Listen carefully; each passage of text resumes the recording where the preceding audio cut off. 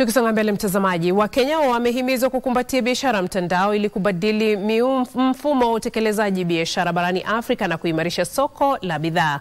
Mwanzilishi wa jukwaa la biashara mtandaoni la Zandaux Africa, Franck Obambi, amesema biashara ya mtandaoni almaarufu e-commerce inatoa jukwaa moja la kuunganisha, kushirikisha na kustawisha biashara.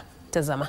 Mkakati wa kitaifa kuhusu biashara mtandaoni unalenga kuimarisha nafasi ya Kenya kuwa kitovu cha dijitali barani Afrika kwa kuhimiza matumizi jumuishi ya huduma zinazoaminika na salama za biashara mtandaoni. Mwanzilishi wa huduma ya Zandaux anasema jukwaa hilo linalenga kuwawezesha wafanyabiashara wadogo kutumia ushawishi wa mtandao na teknolojia ya kisasa kufanikisha biashara kupitia majukwaa ya mtandaoni. The potential is there.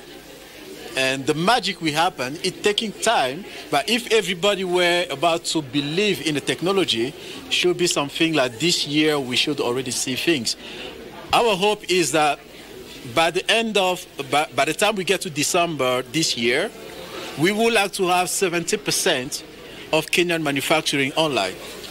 Obambi anasema jukwaa la Zandaux limebuniwa kuondoa vizuizi katika utumiaji mfumo mmoja wa uunganishaji biashara, kufanya biashara na kupanua soko la bidhaa barani Afrika. There is no other platform as of today that can support that or that can promote that kind of move than our platform.